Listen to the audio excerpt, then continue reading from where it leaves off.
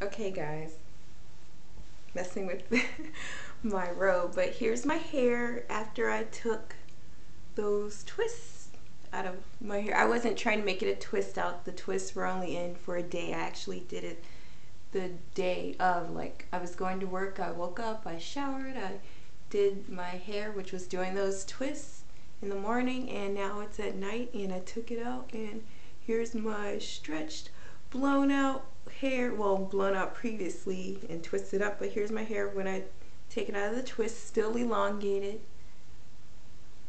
A lot of hair.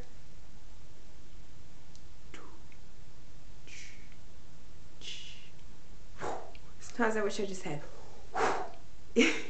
even more just big hair. I wish my hair was big. Like, sometimes I feel my hair is thin, and my hair is thin, especially in the front. I mean, gosh, remember I've had having issues in the front, and it's still, you know, I don't think my hair will ever grow in completely. I'm not bald, but I think there's permanent damage from before, when I used to relax and before I was natural. But this is my big hair.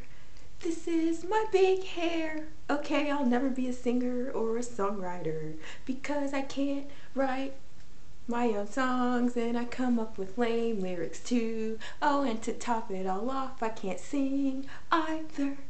I can't sing. I can't sing on camera. I can't sing off of camera. Okay guys, this is it. Oh my gosh, I need to stop making videos today. Okay, but this is it. So, what do I do with this monstrosity, whatever the word is, this big monstrous bit of hair? Just gonna probably put it in 4 big twists and call it a night, and then twist it tomorrow. Now, I did big twists, but I could, ooh, little hair itches. I did big twists, but I am planning on, the whole reason for blowing my hair out, oh good, just checking my fingernails.